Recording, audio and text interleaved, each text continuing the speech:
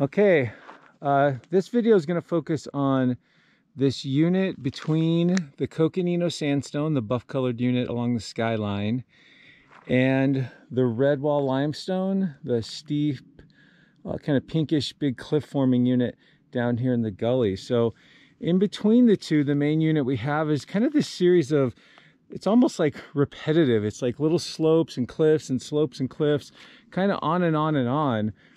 It's about, oh boy, how thick is this? Maybe like 600-700 feet thick. And this is a unit in the Grand Canyon called the Supai Group. And the Supai Group consists of several different rock types. That's why it's a group and not a formation. A formation typically has one or maybe a couple of distinctive rock types, and a group is actually a collection of formations. And I believe there's 4 formations in the Supai Group. But it's really just a potpourri of different rock types. There's sandstone and limestone and shale and mudstone from many different depositional environments. And we'll start with sort of the regional context of the Supai Group, and then we'll kind of look at it in a little bit more detail and a little bit more nitty-gritty. So I've got a couple of nice little maps here to kind of show you what was going on at the time. So the Supai Group was deposited in the Pennsylvanian about 300 or so million years ago.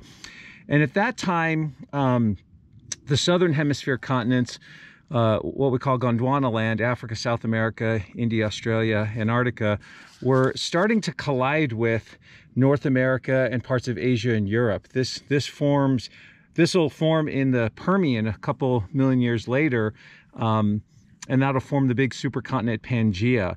But the big picture here is we had a series of big mountain range right here along the equator as this impending collision is starting to develop. But the bigger part of the story is this vast ice sheet over the South Pole at that time. There was no land masses at the North Pole, and so there was no place for the ice to be anchored to grow glaciers there. But we had large continental pieces of continents over the South Pole, and so we had expansive ice sheets, and these ice sheets kind of came and went. One thing that controls glacial periods is something called the Milankovitch cycles. It's basically how much the Earth is tilted on its axis combined with the shape of the orbit around the sun that the Earth makes. It goes from slightly circular to slightly more elliptical or oval.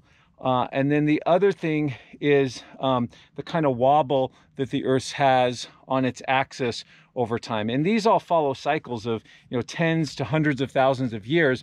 But it's been shown that they have some influence on the climate of the planet. And so during periods of sea level rise, this part of North America would get flooded by the ocean to deposit limestones, or maybe it was a coastal setting where there was a lot of mud, kind of offshore deposits of mud that would be deposited. But then when sea level would drop as the glaciers grew, so as the glaciers grow, sea level drops. As the glaciers melt, sea level rises. So as the glaciers dropped, then it would become more of a windswept coastal plain with sand dune deposits, maybe rivers and streams coming in as well. This is a little more close view of the Pennsylvanian sort of in North America. So the Grand Canyon region would be about here, and this is just one static image derived from the geologic data we have at this point in time. But the main thing are these uplifted mountains here. So as these southern hemisphere continents started to collide with North America, some of the stress got transmitted into the western US, and it uplifted a set of mountains over here in what is now Colorado and northern New Mexico, called the Ancestral Rockies. These are much older than the modern Rockies, but these would have formed at about this time with this continent colliding. And so sediment being carried off of the Ancestral Rockies was feeding into some of these rivers and streams here that are part of the Supai Group. So that's kind of the view of that period of time. And so right behind me here, you can see a couple of the different units. So we've got a cross-bedded sandstone from sand dune deposition, and then a really sharp contact here, and some of this mudstone, this kind of mottled mudstone, probably from a period of time when sea level was rising and some of these offshore muds were being deposited.